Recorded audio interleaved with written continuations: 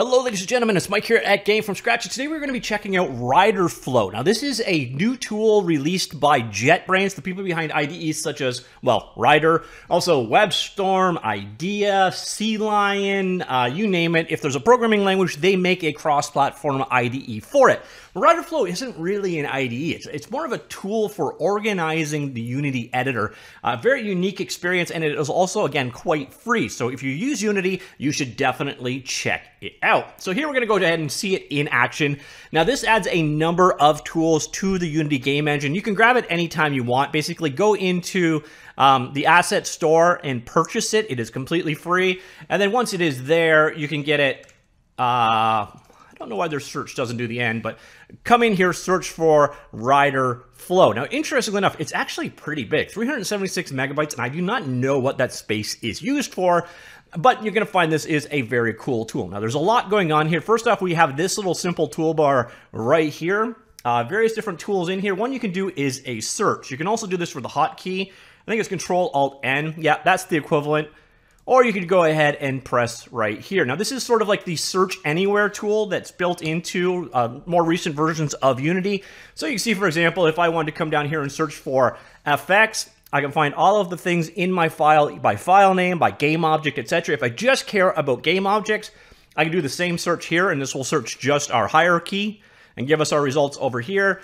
Or you can search by files over here. Obviously, you can do quick actions to open those things up as well. Now, another neat thing with this tool, you can see from the toolbar here, is the ability to do camera favorites. So let's say if I was really interested in this part of my scene over here, I could go ahead and we could create a new camera over here. I'll call this, all right, come on. Very interesting thing one. All right. And then in homage to the Cat in the Hat, I find over here incredibly interesting as well. I can go ahead and do thing 2 and create it. So now we have this quick jump thing here. So I can jump between thing 2, which I'm currently looking at, thing 1, and one that I apparently created a while ago. So it's a way of kind of bookmarking entities in your scene. You've also got the ability to do it over here. So you can bookmark an object that way. You can also actually go ahead and create a note here. This is a thing you should do something with. And then close your notes off. So now you've got the ability to create notes in your scenes. Again, you've got the ability to, so I could snap on that guy and we can go ahead and bookmark it right there.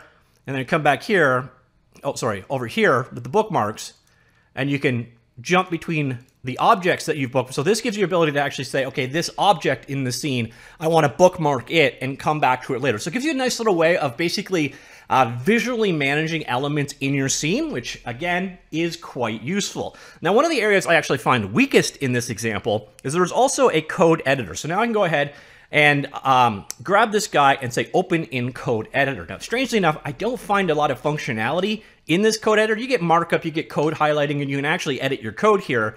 But for example, no code completion that I can see yet. I don't know if this little bit is going to change in time. But again, having the ability to edit code directly inside of the Unity engine is nice and generally requires another plugin to do so. Now, what I generally use, and I think I already have it hooked up, is this guy right here, which is Script Inspector. I got this in a Humble Bundle or something in the past, and this is one of the first installs I ever do. And what you'll notice the big difference here is I get full code completion, etc. So I don't know if the code editing aspects of this are going to improve in the future, but there is a code editor built in, good for quick and dirty hacks, but it's not the great refactoring tool that you're used to from them.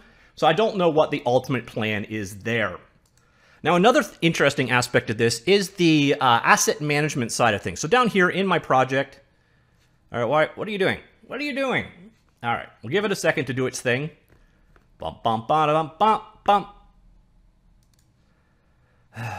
Fine, I'll keep the change. I didn't change anything. Okay, stop being stupid. I'm not sure what's going on here. It actually even seems like the IDE is causing the underlying problem. I'm not sure what's going on there. But let's head on back over here, and let's see. We'll find an aspect in the city, so let's go ahead and find a prefab. Fine, save it. Stop annoying me. Stop recompiling. Okay, so here we go. Prefabs. Let's find, say, a prop in the scene. And we want to go ahead and find traffic cones, which, by the way, we could have also found using their search tool over here. So here is, actually, I'll do fire hydrants. Okay, so fire hydrant right here. What you can do is right-click these guys, and you now have new abilities such as show usages in the scene. And here you're seeing up here, we can basically navigate. So it grays out, so you see just the one thing here. And if I zoom out enough, we should see all, so there you can see the red highlight there, right there. So it's a very easy way of finding all of the instances of a particular object in a scene. You can also snap between them like so. So definitely a cool tool in that regard. So you get the ability to actually figure out where your assets are in the world. And then we can also do now a right click. So let's say this particular fire hydrant, I didn't want to use it this way. And this is more than just replacing the asset. It should handle all code references to it. So I come in here and let's say, okay, I want to make this fire hydrant into a traffic cone. And then go ahead and do a replace. And now it is a traffic cone. So that is the other functionality that's built in here. So you got a number of different neat abilities here. You can change objects out. You can find and reference all the objects in the scenes. Once again, Control-Alt-N, you can find things. So let's say hydrant. So we can find objects that way. And I think, no, you can't. So you have to select it here to find it here. And then you can find it here. So show it in the scene, or the find usages of it like that, and it will find all of the instances of that guy right there. So if you want to, say, refactor an object you're using in a scene, or you just want to make tweaks to it, or you just want to find all the locations of it, that is another feature and function of this tool, RiderFlow for Unity. So you're getting quite a bit in this guy. Again, the only thing that I find somewhat disappointing is this aspect, which is, again, incredibly ironic that it comes with a code editor, but the code editor is kind of weak. So if you want to have code editing directly inside of Unity, this is a good bare bones version of it. But if you want to replace your IDE and work directly inside of Unity, I would highly I use Script Inspector instead, personally, or another tool like that. So that is the RiderFlow. If you're interested in learning more about it, it is available at JetBrains' website, jetbrains.com/RiderFlow. The documentation is available here, showcasing the various different features that are in it. We saw the search everywhere functionality. You can find usages. We saw this functionality in the demo as well. You can manage game objects in the hierarchy view. Over here, you got to, I guess I didn't really showcase that one, but this is where you can kind of set notes and coloration of things and so on. Scene management toolbar. That's this guy right there for setting those bookmarks and pre-recorded cameras and so on. You do have the ability to refactor game objects. So select one or more in a scene, right-click and choose Replace Objects. It will show you the game object chooser pop-up. From there, it only takes a single click to replace the selected game object with new game objects. All scene references to the original object are also updated throughout code. So that's more than just an object replacer. It should make your code work as well.